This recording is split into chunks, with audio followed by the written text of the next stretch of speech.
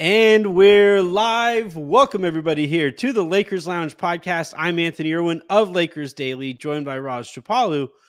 Actually, hopefully really soon, officially of the Lakers Lounge kind of podcast network. We're going to be working on that here in the coming weeks and all of that stuff. Obviously, that is a bunch of content and conversations that is going to be taking place after the season. For right now, the season continues. The Lakers beat the absolute piss out of the New Orleans Pelicans. It was ugly right from the get-go. Lakers jumped out to an 11-4 lead.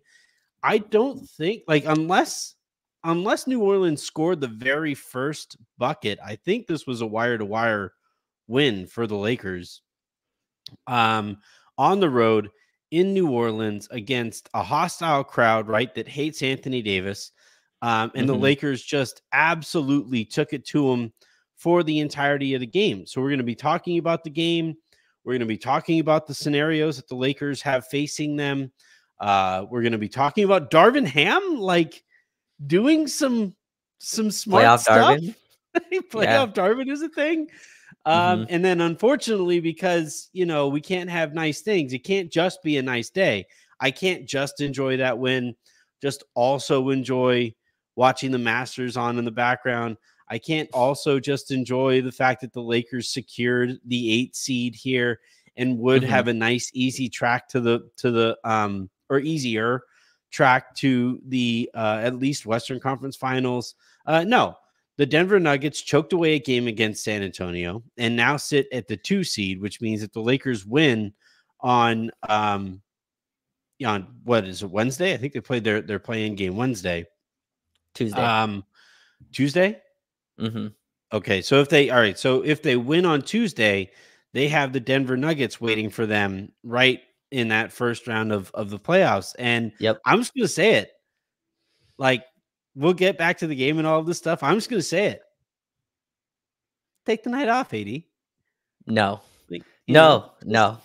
Just, make sure your back's okay. I want nothing whatsoever to do with the Denver Nuggets. Nothing whatsoever. I would rather deal with a 1-game setting against Steph Curry than watch the Lakers have to go through 4 games of the Denver Nuggets. I am not interested in it whatsoever. No, I know. Even if it would piss off the basketball gods to an extent that I think the Lakers may never recover. You don't think we pissed off the basketball gods enough this season? I think we pissed them off enough. I think we've got, on their wrong side enough. I'm not doing that. The whole point, I know we'll get back to this, but the whole point of the play-in, Anthony, is so that you get 2 good shots at it, right? The whole point of getting it to 7 and 8 is you get 2 good shots at it. If I can live with you losing the first game and then obviously winning the second to become the 8th seed, I can live with that. I cannot go into my summer knowing that we tanked the first game and then Steph had 11 threes and we're home, or De'Aaron Fox goes nuts. I could not live with that, that scenario. So no, let's not, piss off the basketball gods even more as we've already done. So no, let's not do that. Look, I get it. This is not something that I say with a whole bunch of pride. Revived, you're right. Raj, please make him shut up. Right, Alex, yes. You're also right. Can't disrespect the basketball gods. but this is essentially how I feel. J Lock, agree. Not saying to tank Tuesday, but if they lose, no. Goes against everything I believe in. Me and you both, I think we were here, sat and laughed at the Clippers for doing similar type of craziness a year ago. No, we do not do that. We do not run away from teams, Anthony. As good as the Denver Nuggets are, we do not run away. We do not hide against basketball teams. Look, all I'm saying is I'm doing some stretching. I'm doing some stretching. I'm going to start warming up so that I can run away from the Denver Nuggets. Oh, no. No. Look, man, it's a terrible matchup. They are the best team in the conference by leaps and bounds. Were you watching Were you watching the ESPN broadcast or the local broadcast of this game? So I was on playback. We were listening on the ESPN broadcast. So I did not Okay, get to hear so Billy Mack supposedly shriek in the in the in the thought of the Denver Nuggets. I did not hear that. I was looking for audio of it. I was looking to try to find like his reaction to realizing, hey, you know, the Lakers, because like Billy, I feel like just learns this stuff in the moment. Like I think Right. he Yes. literally just shows up and all right, what's their roster? Who's playing for? Who are they playing? And then like just does his game accordingly. Right. So it's like the way I picture it is like, hey, look at that. Got to the 8 seed. You might get to play. You might get to play the 2 seed here instead of the 1 seed. This is pretty good. And then like Right. some producer whispers in his ear, Billy, that means they're gonna play the Denver Nuggets. What? Yeah. Whoa, no, that is whoa. I am not okay with that at all. We do have a super comment on the subject, so I'm just gonna knock it out right now. Brandon Omeng, would you rather lose the first playing game so you can avoid the Nuggets and play OKC in the first round? Also, how is Cat back before Vando with a torn meniscus? Actually, the Cat and Embiid thing actually really concerns me. I'm an old person, so I'm always going to remember how Brandon Roy's career played out. After essentially when you tear your meniscus, there are basically 2 ways that you can go about recovering from it. You can let it kind of heal and go about that recovery in a little bit more natural way. It takes a lot longer, but when the meniscus, or if the meniscus does recover from that kind of a process, it's a lot more stable. The knee is a lot more stable than plan B, which is often the way that these athletes go about this, where they shave down the meniscus and they then go through that surgery, and then you go through the recovery from the surgery and you're back sooner. But there is a lot more risk involved with that, the stability on that knee from that point moving forward. Brandon Roy never recovered from making that decision. We already saw Joel Embiid come back and he had to leave the game from like a non-contact knee thing again. So I legitimately really hope that athletes, this is where the team has to step in and protect the athlete from himself. There's enough, I think, data on this front to where, like, if I tear my meniscus, I'm not too worried about my explosiveness, and I'm not going to be putting as much wear and tear on the knee after I tear the meniscus. For those of us who are like listening right now who aren't professional athletes and don't rely on our bodies moving forward, you can make that decision a little bit more with a lot less weight going on it, right? But in this case, where you have so many of these guys who have done that and then not fully recovered, or do recover and immediately, get hurt and then like aren't ever really the same. We have enough data there to where I wish we would just ditch that approach altogether.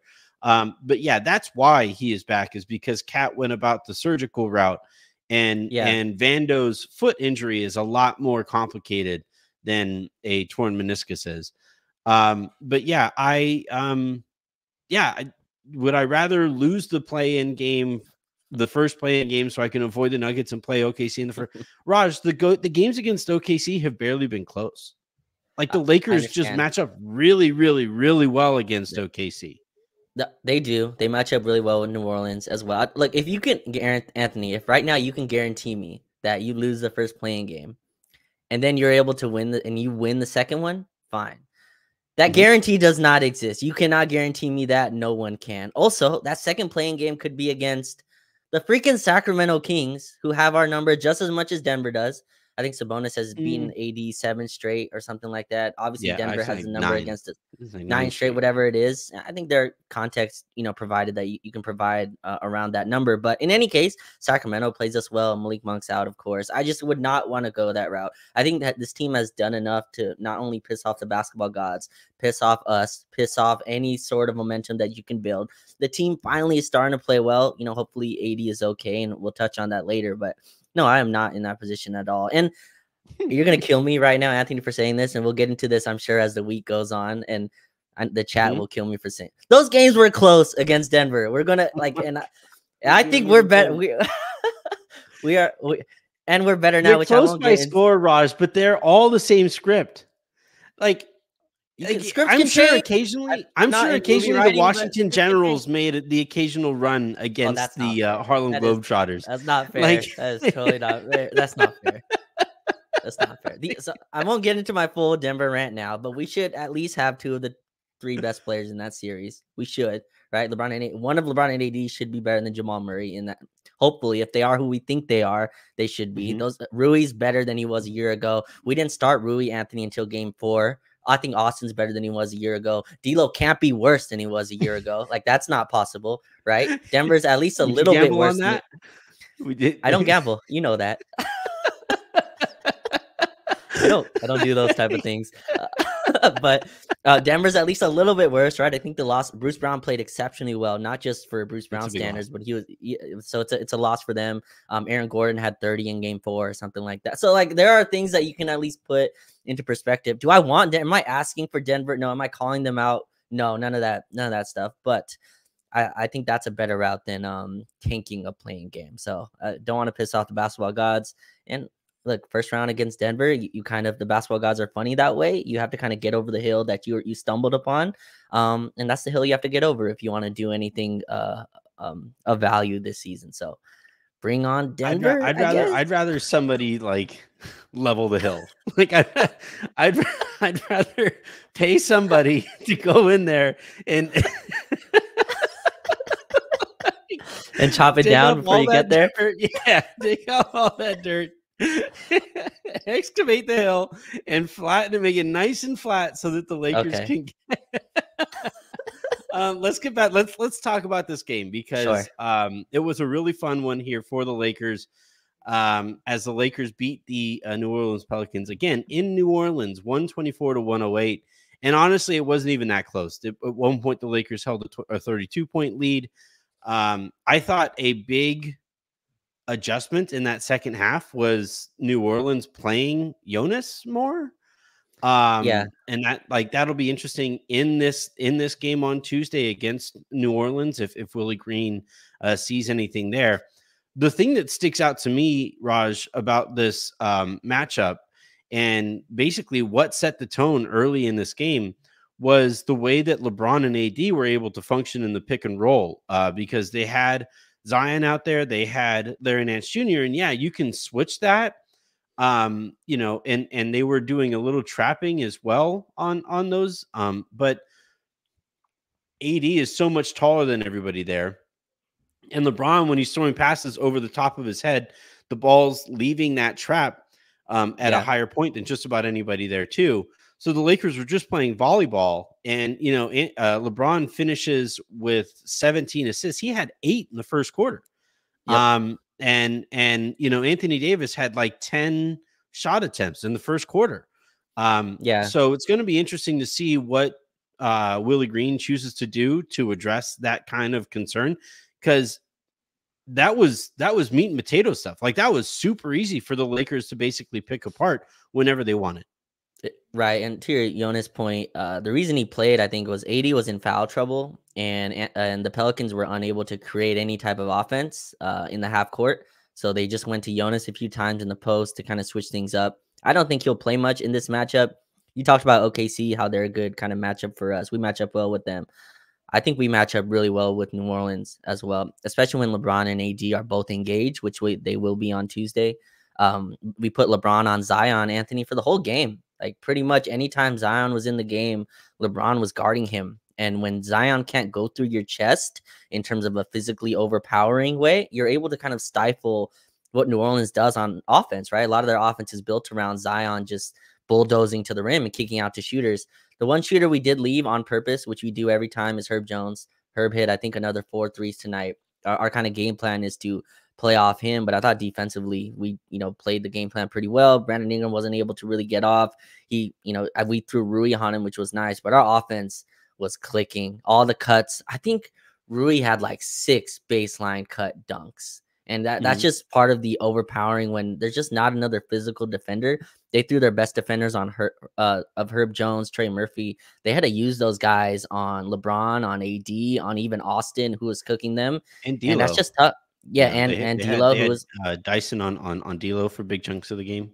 right. They had to kind of use their wings on other guys. And when it's Rui tiptoeing around the baseline, he's all of a sudden at the basket. There's no help there, especially to your point of Jonas not playing. They're really small. And Zion's a big kind of physical guy, but he doesn't move his feet well. Like he's just not able to laterally shift. Lakers were able to blow by him. AD got a lot of offensive rebounds. His jumper was going a little bit. And LeBron, I thought, got to the basket whenever he wanted. A lot of calls that LeBron didn't get. It was clear the refs were a little bit in his head. Even up 20, up 30, it was clear he was frustrated. But this team just has no one to stop LeBron from getting to the basket. Like Herb Jones is a really good, like one of the best perimeter defenders in the league. Just not enough in his back pocket, similar to like a Jaden McDaniels in Minnesota. Yeah, I like our matchup with them. We played really well. This felt like the in-season tournament again, where they just could not match our physicality. Yeah, that was an awesome win. Hopefully 80's okay, but we match up really well with this Pelicans team. I would love to have Vando back. Doesn't look like it will be, but he's another guy you can kind of throw as a wing defender. But Rui, LeBron, and AD, they did a nice job shutting off the rim, and then the only threes we gave up were really to Herb Jones. So I wonder what New Orleans does. They probably don't start Jonas in the Tuesday matchup. I'm guessing Larry Nance starts. We again just dared. Like it's really tough to beat the Lakers if you're playing a non-shooter, especially two. Like it's just really tough to beat us when we're engaged. So, and New Orleans does that. They're gonna have a non-shooter on the floor all the time, and I think that works well in our favor. I was really impressed with what the Lakers did to Zion in this one because just the other game, you had a tweet right where you said like Zion's combination of force Doesn't exist. Upward mobility and when he has the basketball, because like I agree with you about defensively, he doesn't move his feet defensively. He's pretty bad, honestly, defensively, given what like he's physically capable of. But like he does have lateral movement on offense, right? When he has the basketball in his hands. And like part of that is that like he doesn't need to get fully around people. He just needs to move far enough sideways to not commit a charge, basically. And he knocks so many shoulders backwards that like he is really difficult to deal with. But the Lakers, when you have a front court of Rui Hachimura, LeBron James, and Anthony Davis, Zion had no idea what to do out there, and it honestly kind of reminded me like very different kind of players and builds, obviously.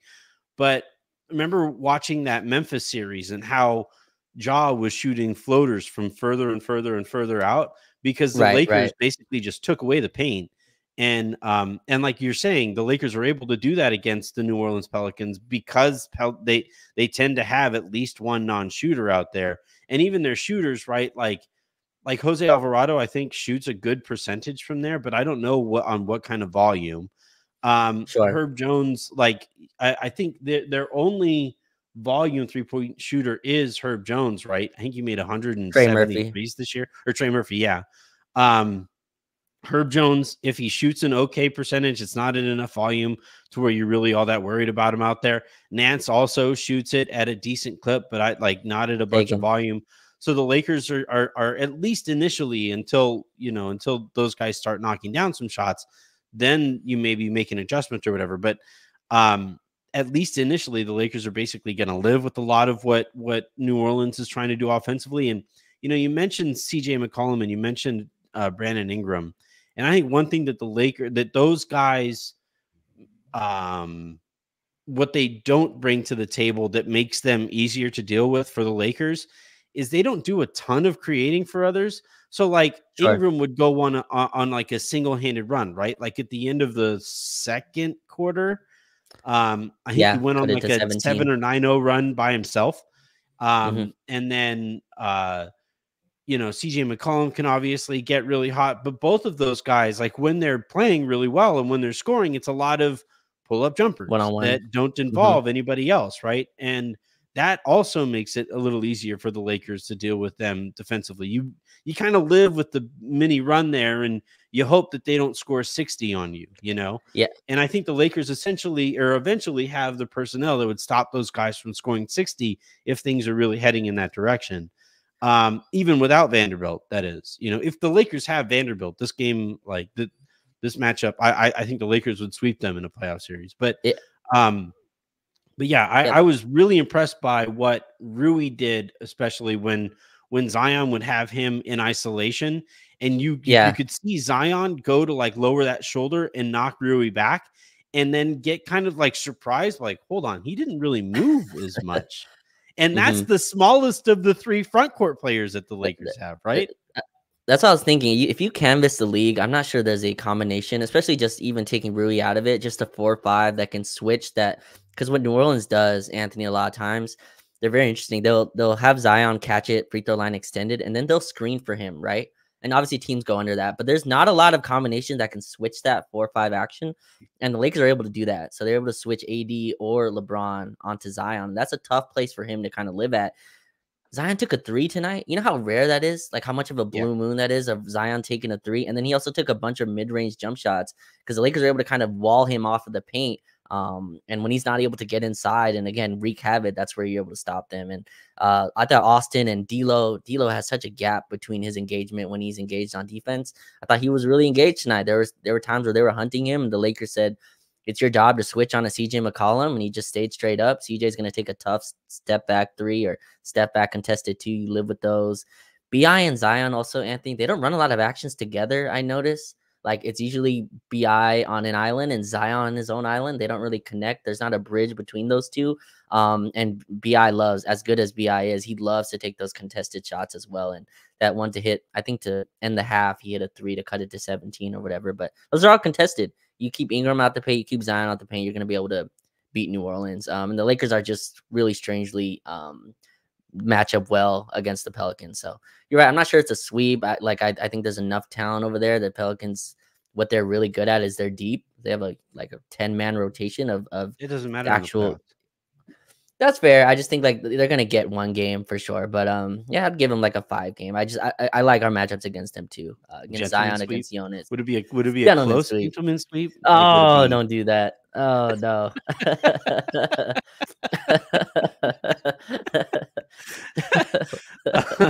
Yeah, I really, you know, and this is what I told Aaron yesterday was I thought that the Lakers would handle their business in this one.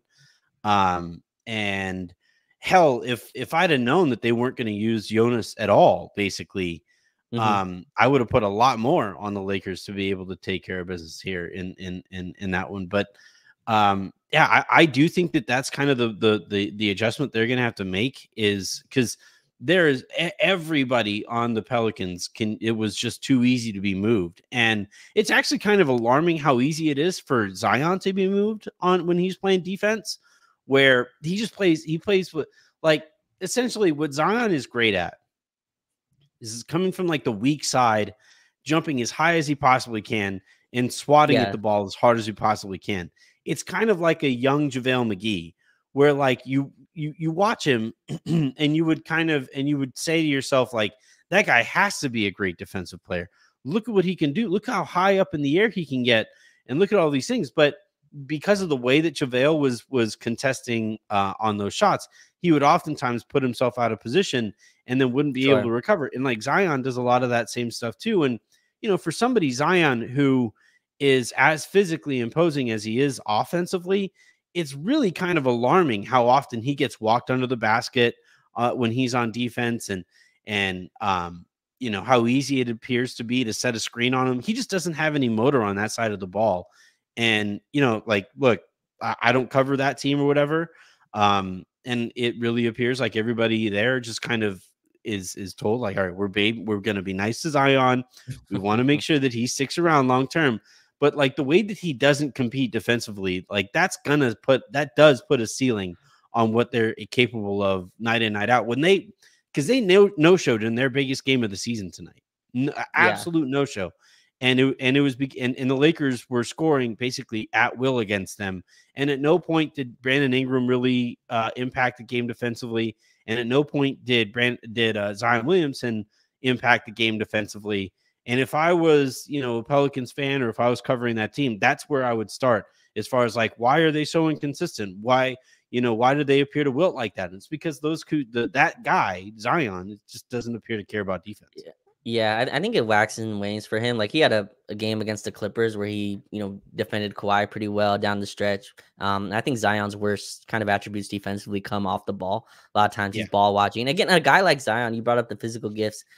He's also been more athletic than his peers for like 99% of his life. I'm assuming, right? Like that dude did not need to be like super engaged on where his tag is coming from. He's like, oh, that guy's about to jump. I'm jumping from the free throw line and blocking it, right? So like he's kind of had to adjust for that. I think for Zion, it's just the engagement level, the one, and I think you see it in ISO matchups. Like he defended LeBron tonight in isolation, didn't defend him well, but there are points and places in games where he turns that up.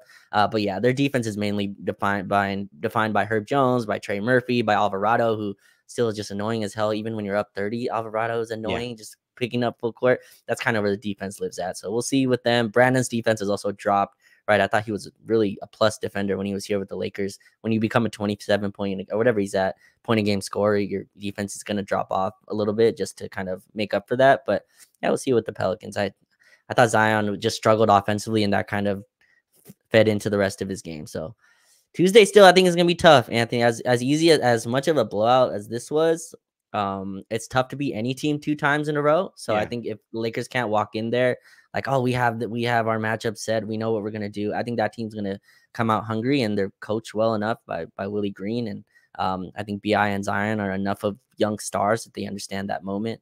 So we'll see on Tuesday. But no, this was a great win, and we definitely should be on to the 7 seed, as sad as that sounds to you.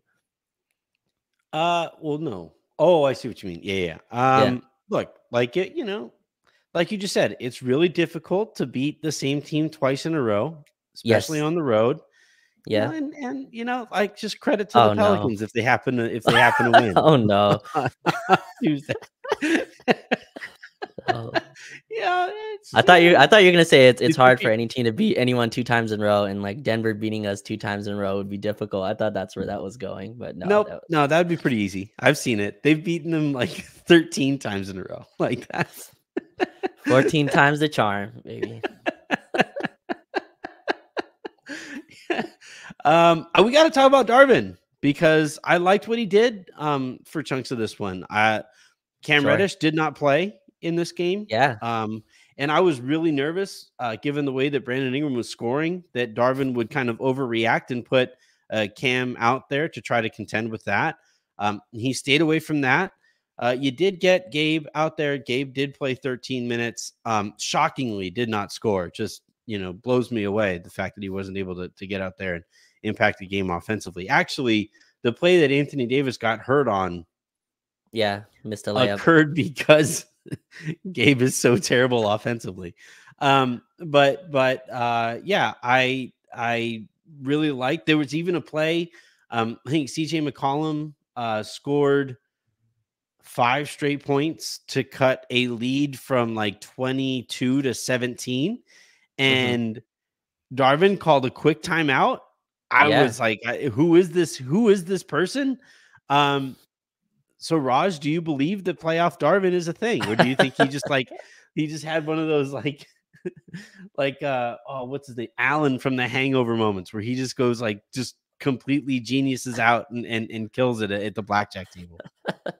I've actually seen The Hangovers. That's one movie I've actually pocketed in my box. I've not seen 2 or 3. Like I didn't know there were. I know there's multiples, but no, I'm not sure. I thought Darvin coached okay last year, at least in the playoffs. So I think there's actually potential there. I'm not sure if there was something switched tonight. Maybe he's also in playoff mode.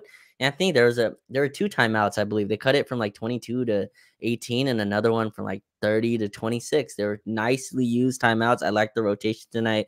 I know you didn't really like Gabe out there. I think Gabe at least fights defensively and gives us an option when, D'Lo's not going. It just gives you another guard to kind of throw out there. Don't really like the small lineups. I didn't really like some of the 3 guard units with Torian. But it looks like we've kind of fit at least this 8 to 9 man rotation with Gabe getting 10 to 11 minutes here. So hopefully they've kind of landed on a rotation. I also like what Darvin did. I liked our offense was flowing beautifully early on. All the screens, all the actions, the guard to LeBron screens where we were kind of using to create cuts. And I talked about the Rui baseline cuts. D'Lo was also in the short roll. Jackson Hayes, I thought, did a nice job screening and rolling as well. So I've liked our offense, how that's kind of progressed. The defensive game plan was good. We'll see. But no, I don't think like Darvin changed at all. I just think these are do or die games. He put LeBron in, Anthony tonight. The Pelicans cut the lead to 17 or something in the fourth. LeBron came in 10 minutes to go. He cut his minutes short. So hopefully that's kind of a trend we'll see. We got 1 minute with LeBron and AD off the floor tonight. So that's also progress. Last time it was 3 or 4. So there's some progress being had at least. But no, we'll see with Darvin and his decision makings and if he's gotten any better as a coach. I still have faith that there's a good coach in there somewhere, hopefully. But we'll see.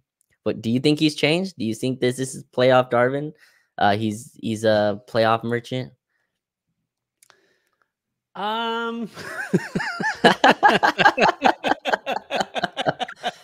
It's a rhetorical question, really, but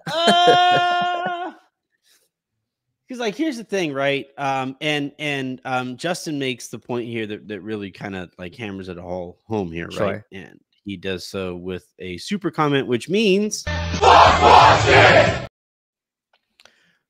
Justin Tyndall writing, the best 5 players as a starting unit finished the season at 18-6. That's 29.3% of the season.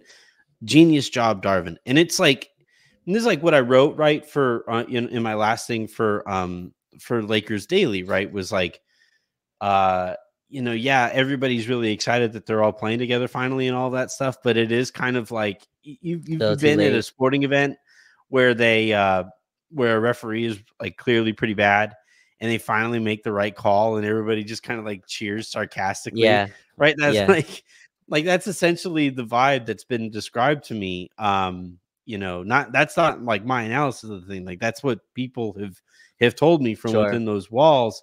And it's hard for me to like, even if this is what's actually going on, that like Darvin is capable of all of this stuff, but only does like the smart stuff when the stakes are at their absolute highest.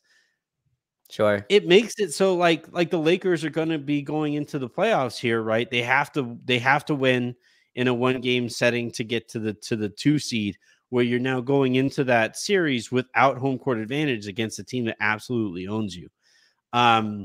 Sure. And then, if they don't win on Wednesday or on Tuesday, and then you're a single game away from, you're a crazy shooting night from Steph Curry or the Sacramento Kings from your season being over, right? So, like, I don't think that he is all of those things. Like, I think, we got to watch the broken clock, being correct game in this one.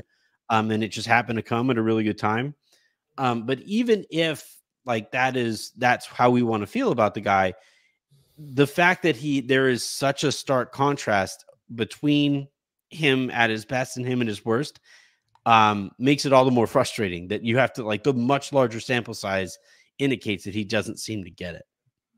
Yeah. I think that's the tough part because Darvin's kind of filling these 2 narratives, right, that he's kind of succeeding in which he's a coach that believes in his players to the extreme extent. Right. And what does that mean? I'm with you during your worst time, so I get the best of times eventually. And I think he kind of stuck. Like, if we're going to do a full referendum on this season and autopsy on this season, I'm sure. And the Torian Rui kind of lineup change is really where the fork in the road of the season turned. And really what that was like, hey, I'm going to stick with you, Torian, and I'm going to stick with you, Cam Reddish. And that was obviously the wrong decision. But I mean, if you look at last year, the way that turn was, he saw, hey, I stuck with Lonnie Walker, right? Lonnie did not play for the whole end of the season because we had a trade deadline that brought in another guard that had to get minutes to. And so Lonnie Walker plays game 4 and goes out and drops 25 or whatever he drops and beats the Warriors. So there's like 2 parts of that.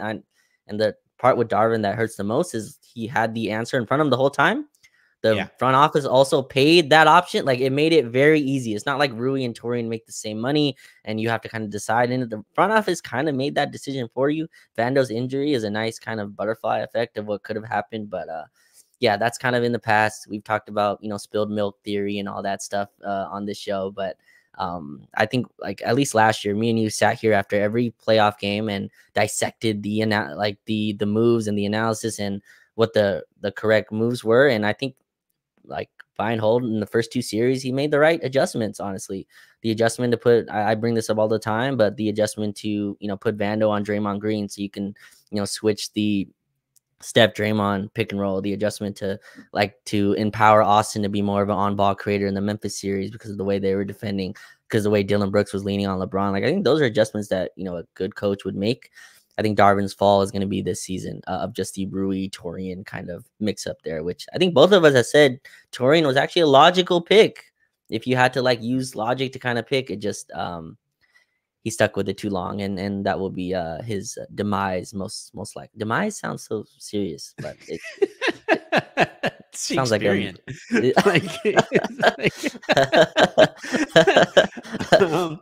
yeah. I like, look, we'll see how, Wednesday goes, or Tuesday, goes, and we'll see how, this all plays out and who the Lakers face and all of those things. My larger point here is that, like, this all could have been avoided had they just, like, did the smart thing from the get-go, and sure. And, like, look, I also don't want to look back on last year's run and with, like, completely rosy colored glasses, because it also took a while for Darvin to make some of the adjustments that needed to be made in some of those series, right? Like, maybe the Lakers don't get swept in that Denver series. They probably don't win. Denver was just a better team. But, like, they rip off a game here and there by not waiting until game 4 to start Rui, right? With your season absolutely on the line. It was really evident really early that D'Lo didn't have it in that series. And I think he's still stuck with him like a game or two too long in that one too, right? And, look, we'll see how this all turns out. Maybe playoff Darvin is a thing. And look, it also really, really helps that in these games you have a fully engaged LeBron James, right? Absolutely. The reason that I think Darvin has to be fired this upcoming offseason is because, if you bring him back, you're not going to have a fully engaged LeBron James right from the get-go of the next season. And in this one, like, with the setting being what it was today, it's not like LeBron isn't going to play hard in that kind of a game. It isn't like LeBron isn't going to play hard in the playoffs. And it isn't like Anthony Davis is going to play hard in the playoffs. Like, I think, what you're looking at here is a team that is very capable of outperforming some of the shortcomings that are placed upon them because their 2 stars are so incredible. And I'm kind of sort of sick of hoping that that's what they do, right? Like, I'm sick of basically asking LeBron and AD to make up for the head coach. Yeah, no, I mean, that's fair. I think a part of it that you just brought up is the engagement on defense, and I think you just saw tonight, and you saw in the in-season tournament, and you see in other big games when LeBron is engaged defensively, the team, that's how the kind of team moves. Sadly, like, the team kind of moves on LeBron's engine.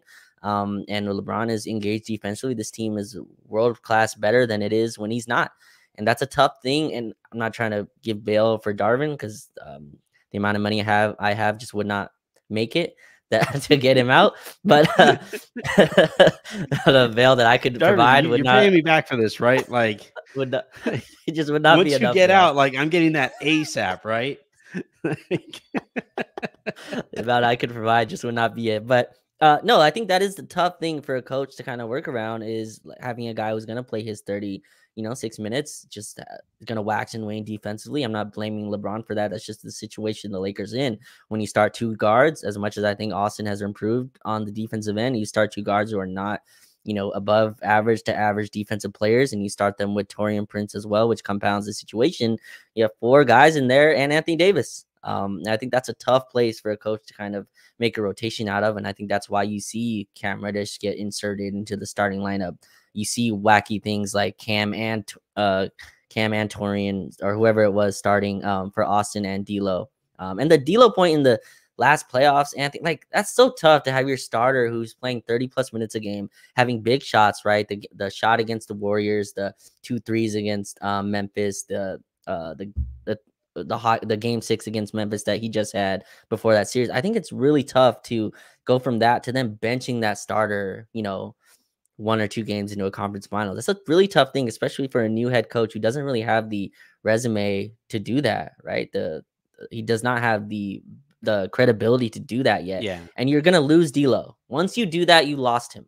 And that's what happened. Like you bench D'Angelo Russell in a playoff game, you absolutely lose him.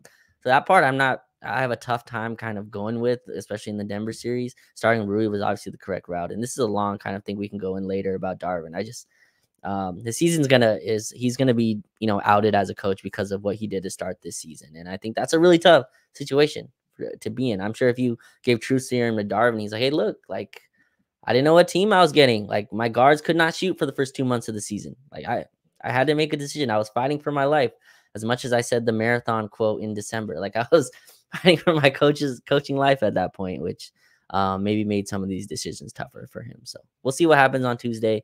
Hopefully the Lakers win another 2 rounds, and this is a different discussion in a few months here. Last thing we got to touch on before we get out of here, and it's a quick update, but AD, his quote after the game, no doubt that I'm going to play on Tuesday. Nice. It was apparently just kind of seized up on him. He went up to it, I can remember, the play exactly when it happened, right? Gabe misses a layup and AD went to go put it back up on the rim. And as he was doing that, got a little bit of a shove in the back from, I think, Larry Nance Jr., who was behind him there on the play. This is now 2 straight games where AD had to leave the game because of contact at the rim that wasn't called. Like that's insane that like they've bungled that twice. Sure. But yeah, he says he's going to be good to go. Darvin Ham said he was really optimistic that AD was going to be good to go. Apparently it just kind of like seized up on him there. Now, if it is a spasm, I've dealt with spasms. They don't tend to be all that isolated. Hopefully this is one of those that it just happened to be like a bad motion that like kind of caught on him there. You do have, Monday, Tuesday, and then most of Wednesday to recover between, I don't know why I've blanked mentally here. I guess you're trying to sit him out. That's why you want him to sit out Tuesday. You're just skipping already to Thursday so he can play that game healthy. I mean, look, man, that'd be 4 full days to definitely recover, like 4 full days to like take it nice and easy, recover, and make sure that you're 150% for that second game. Maybe Jackson Hayes plays like another one of those crazy Jackson Hayes games and you're able to beat the Pelicans without AD. Wouldn't that be funny? But yeah, I also like another point that a Twitter follower made was that had the Lakers garbage units not been such garbage all season, that maybe AD gets out of the game like a minute or 2 earlier, right? I think the injury happened with about 3 minutes to go in the fourth, and the Lakers were up by like 17. I think because he only played. No, it was more like 6 minutes left. It was still a good chunk of time left. I think we were up 19, but AD had to play during that stretch. There's no way he wasn't. Like again, if we had a better bench, maybe, but 19-point lead with 6 minutes left against a New Orleans team that's very wounded in terms of the lead. I think he was going to play regardless. Yeah, I mostly agree.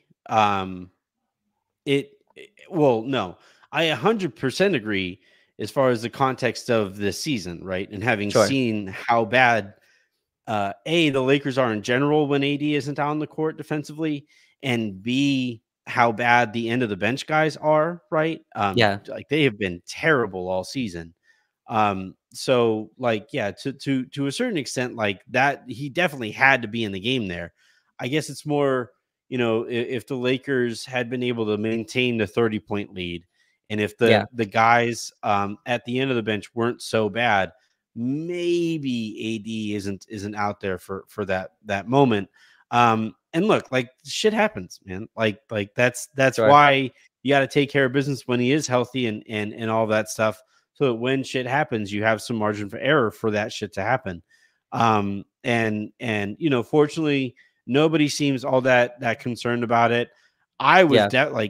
I was pretty devastated. I'm not gonna lie. When you look there and the way he walked off of the court, and Yeah. he looked like me. Like he looked he like that's how I walk when I Yeah. when my I have to lift my giant son off of the ground, and I do it like slightly incorrectly.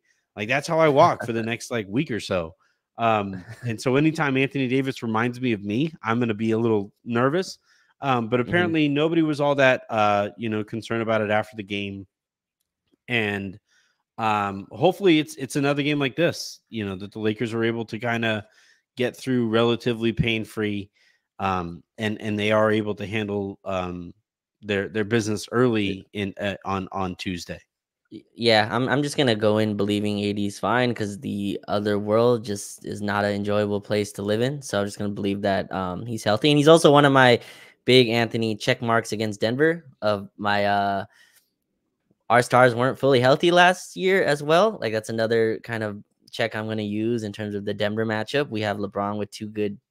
I think he had an ankle injury last year. I forgot exactly the injury that he was Yeah. kind of nursing, but we have LeBron with two good ankles. Knock on wood, don't kill me. And Anthony Davis relatively healthy because I remember AD came back a little earlier than his injury was supposed to be last season. So hopefully we get a even, not even because that infers that Denver won unfairly last year, but we get our stars healthy in that playoff matchup as well. And also, I would rather have 5 games to prepare for Denver. Like 5 days to prepare for Denver and 5 days off over playing Thursday and then playing Denver in 2 days. So get that No, time, OKC. prepare.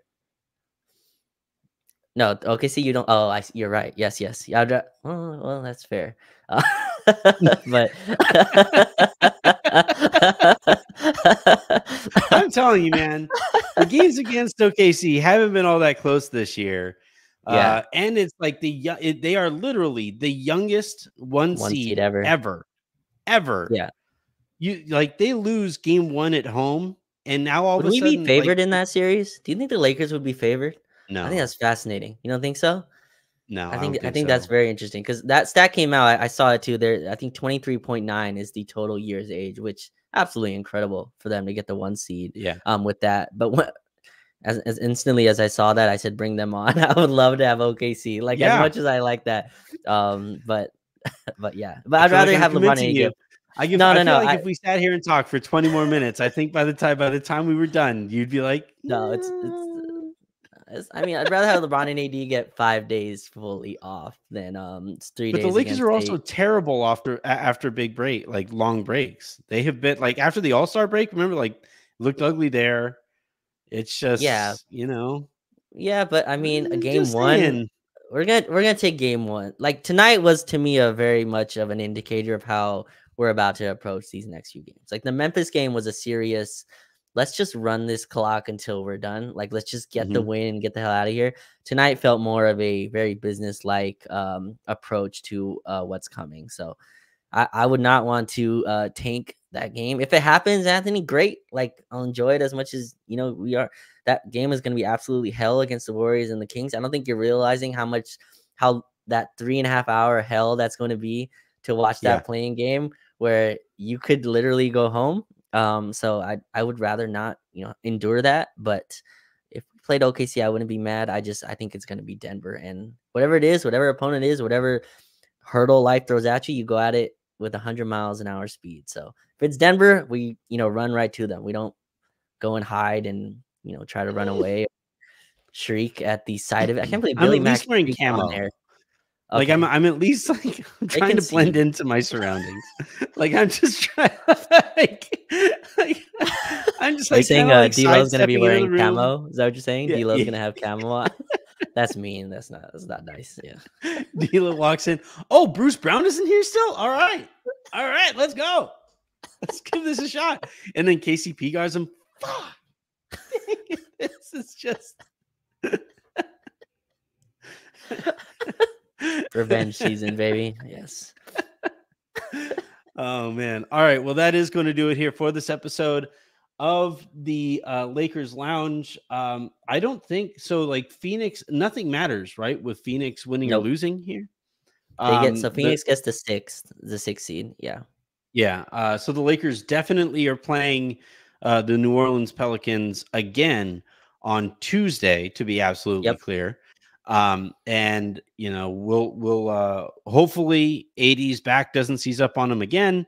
And hopefully this is just a one-time kind of thing and he can fully recover.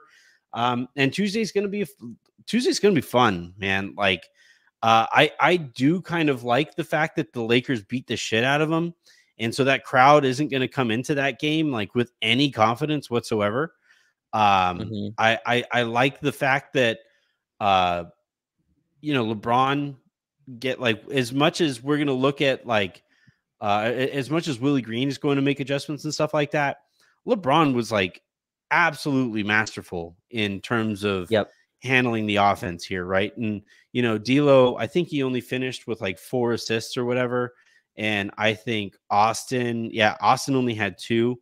LeBron spent a lot more time on the ball in this one, and I just think like he just kind of sees, you know, barbecue chicken. You know, I also LeBron getting into the post, right? He knows that nobody there has enough in their back pocket to, you know, stop him from getting to his spots if he goes into the post. So I think there's enough there for the Lakers to replicate that they'd be able to take care of it. But you know, if they don't, couldn't be the worst thing. What? Who said that? Like You who? said that. I I'm not, don't put that on me at all. That was all you. No, I am not with that at all. I forgot to mention this. I just before we go, there was a stat that came up from crumpled at crumpled jumper Todd Whitehead, who is really good at posting these type of numbers. It said he posted the most. I don't know if you saw this, Anthony, but most efficient on ball scores. And I just want to ask you, most efficient on ball scores with among the top 50 highest volume on ball scores. So the guys who get the most kind of on ball possessions, these are the most efficient. Austin is 14th on this list in the league. And all the rest of these guys all make $30 million plus. I think that's interesting. I think Austin's kind of looked at in an interesting prism amongst fans. I think he's having a better season than people realize. He's also played 82 games this year after doing the USA summer, experience. I just want to ask you, does that match your eye test as well as Austin, one of the most efficient on-ball guards in the league? The turnovers kind of get highlighted just because they don't look very clean and smooth sometimes with his ball handling. But I think his offense has really been on an upward trajectory ever since he kind of came back in that starting lineup. But I wanted to kind of push this to you before we end here. Does that match your eye test, I guess? Austin is 14th in the league and most efficient on-ball scorers. No, to be It completely doesn't? Okay. honest, not quite. I think when he really has it going, absolutely, like 1 Okay. zillion percent. Um, I wish he got to the line more this year. Like his free Sure. throw numbers, like his free throw rate, I feel like really declined from last season to this one. Some of that I think is like referees not calling as much grifty stuff.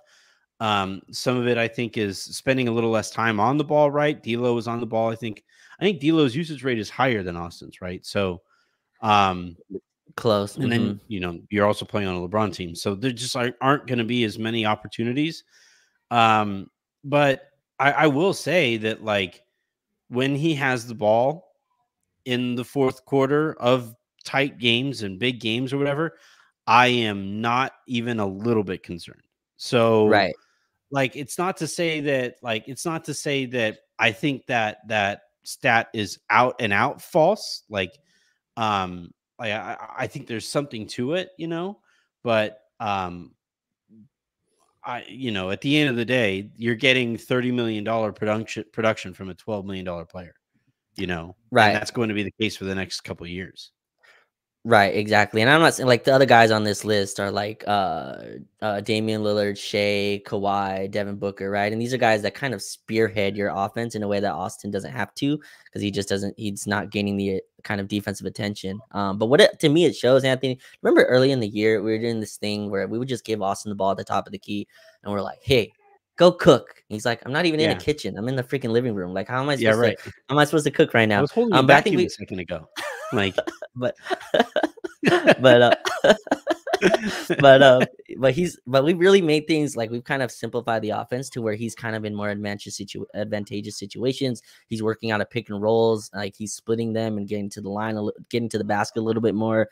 I think his threes have come a lot more off of, okay, they're going under the screen, I can step back and take my shot in time, right? I don't have to rush it. And I think his threes have looked a lot smoother. He's shooting 37% now on pull-up jump shooting threes. That number was way lower to start this year. I just think he's kind of gotten to an offensive flow, and like the turnovers are way down since, again, that time early in this year when we were kind of experimenting. We're just like, hey, Austin, go, run this unit. And that's not really the type of guard he is. So now he gets to share the floor with a Spencer Dinwiddie, with a Gabe Vincent, with a D'Lo for pretty much the entirety of and LeBron, as you mentioned. I just think he's having a better season than I think people realize. He's averaging like 17 a game on really efficient numbers, shooting like 88, 89 from the line as well. Just at that $11 million number, that's a steal that I think, it's kind of gotten overlooked because how bad the Lakers kind of were at the beginning of this year, and the defensive shortcomings were kind of put on our guards when it was really like you knew that our guards weren't these defensive kind of stalwarts. You needed size around them. But yeah, I just want to throw that stat at you because I thought that was interesting. All the other guys on that list make like all-star, superstar money. And then it's like Austin making his $11 million a year, surrounded by James Harden, Paul George, Kawhi, Devin Booker, DeMar DeRozan. DeRozan makes like 29, so he's like right under that. But Jason Tatum, right? The names ahead of him are Tatum, Kyrie, and De'Aaron Fox. All dudes making $40 million a year. And then it's Austin's name. And then it's Dame's, which is weird. But yeah, it's I think I'm really fascinated by what they do with Austin this off season. Everybody I've spoken to is pretty adamant that he's still not going to be like, it's going to take a lot to try to, like, if a team asks for him, you're taking a lot of stuff off of the table if you're going to put him on it. Right. They love him, personality wise. Like the Lakers love having Austin Reeves in the organization. And I do think that like they would be very confident and comfortable. Scottie Scheffler just won the Masters. Look at that. He's the best golfer I've seen since Tiger. He's so effing good. But anyway, you could have made that name up, and I would have no idea. Rory's there, but he like overlapped with Tiger. So like of this next generation, Scottie Scheffler, just like he's gonna run this shit for a while. But anyway, but yeah, this is how my brain works, man. Like it's so hard. Like I have such sports ADD that like I just like, oh, butterfly. But yeah, with Austin, I think that essentially the decision that the Lakers are going to have to make here, because you've seen the names that the Lakers have been attached to going into the offseason, is Donovan Mitchell, Trae Young, right? Those kinds of ball dominant players who, if you're bringing that player in, the other team, one, is going to be asking for Austin, and two, you're probably best off moving Austin because you're going to run into a lot of the same issues that you had this year with Austin and D'Lo, right? I think Trae and Donovan are both better defensively than D'Lo, and maybe that makes it a little easier. But it's still a very small, very not strong defensively backcourt that is going to get you into some issues there.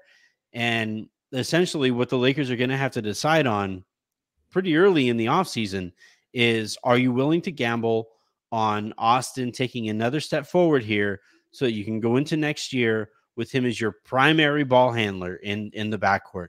It would be Austin and a kind of secondary ball handler too, who is there to space the floor and help defend for you, right? Think of like, I think the perfect backcourt mate, ironically, would have been KCP and what he does for Denver.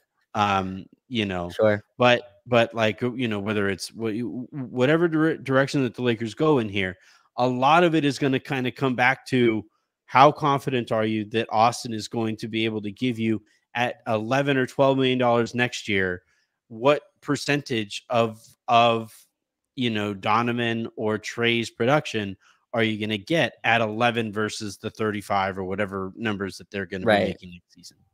Right. Yeah, that's a tough part. And I think my thinking on that is not that Donovan and Trey replace Austin, because obviously those guys are better than Austin is. It's just, is that gap 25 million, and can you allocate those resources elsewhere? Because if you trade, and we can get into this obviously in the summer, but if you trade Austin, that money's just not enough. Like, you're going to need to add another core piece, right? The Lakers don't just have dead weight salary, you know, sitting in their sitting on their team anymore. So you're going to have to put a core piece. Like, I guess Gabe, that still probably doesn't get you to the number, but yeah, No, sure. Gabe, although people don't really want Gabe, so that'd be just the salary dump.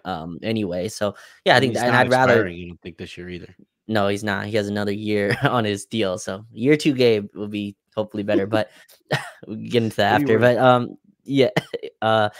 Yeah, I think like if you're gonna move Austin and bring one of those guys, I think you're gonna open up holes elsewhere that you have to kind of put resources into, and it's really tough to do that when you're signing minimum guys, right? LeBron and AD are gonna be signed at such a number that you're not gonna really have cap space to operate within, and those first round picks are probably gone in whatever deal that you're making for these guys. So I think it's an interesting way to look at it. It's just Austin's obviously the name that you're gonna throw into every trade because that's the guy that teams want, but I would like at least some thought to go into who you dump him for is important to me.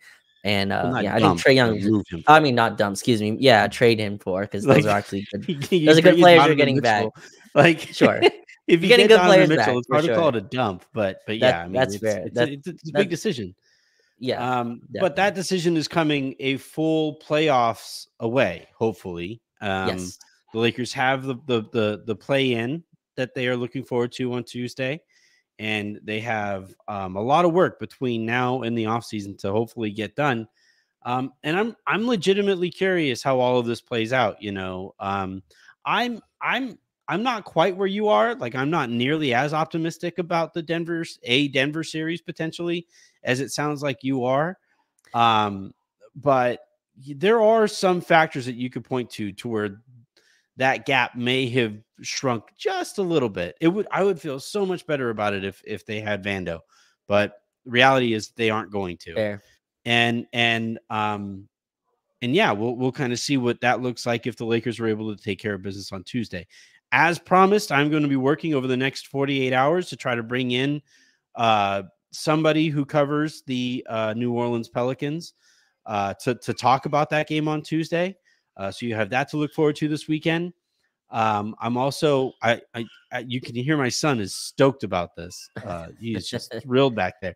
He's saying, bring on Denver back there. So yes. He also just might be excited by the amount of times I've said Nuggets. Like, he's probably thrilled. Oh, now he's crying because I called him fat.